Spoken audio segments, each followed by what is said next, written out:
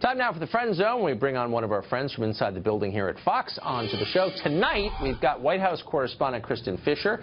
Every week, she flies down to Mar-a-Lago on the island of Palm Beach. You may see her down there, and you may look upon her with envy and think, Kristin Fisher's having a good time. But she joins us tonight to share with us the dark side of Palm Beach. The dark There's side. some perils involved in covering this. Absolutely. I mean, anytime you go to Florida, right, you got to watch out for some critters, some wildlife.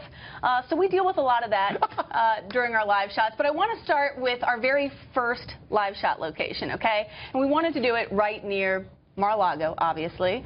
So this is the beautiful causeway en route to Mar-a-Lago. That's your camera position? Yeah, it's beautiful, right? It looks great. It's on the side of the road, two-way road.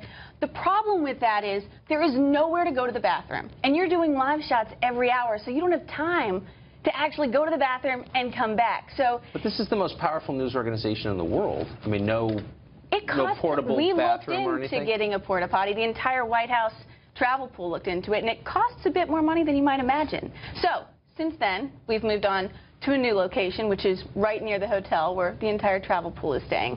But it comes with its own set of challenges, right? So this picture is the new one. This is the new one, and what you're seeing, this umbrella was put up because we were sitting there without the umbrella.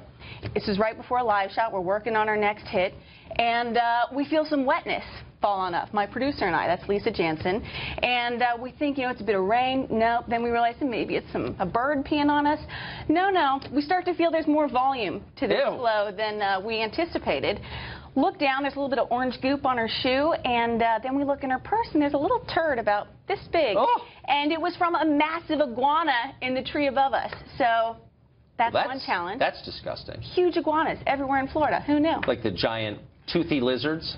It looks like a dinosaur. Relieve themselves on you? Yes. Okay, basically. That is an actual peril. Right? I was kind of joking at first, but now I feel like you got to take out more insurance. Yes, we also had a poisonous caterpillar photobomb me in the middle of a live shot. Are you serious? Serious. There was a little caterpillar. See him right there? Crawling on my shoulder during a live shot. I didn't even notice he was there, or I guarantee you I probably would have screamed. But Greg Gutfeld caught it and, of course, aired a segment on it in the 5, and the rest is history. Did you ever ask yourself how Greg Gutfeld caught that?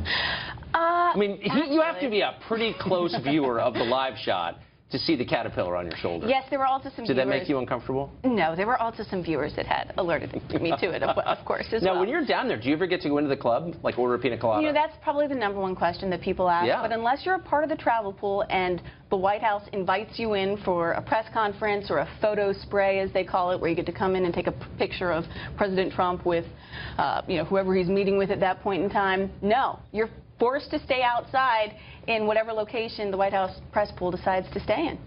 Wow. Is it fun? It's really fun. It looks fun. I mean, for me, this is a dream assignment. I have always wanted to cover the White House, and especially this presidency. It's just so unpredictable, so interesting. There's never been anything quite like it.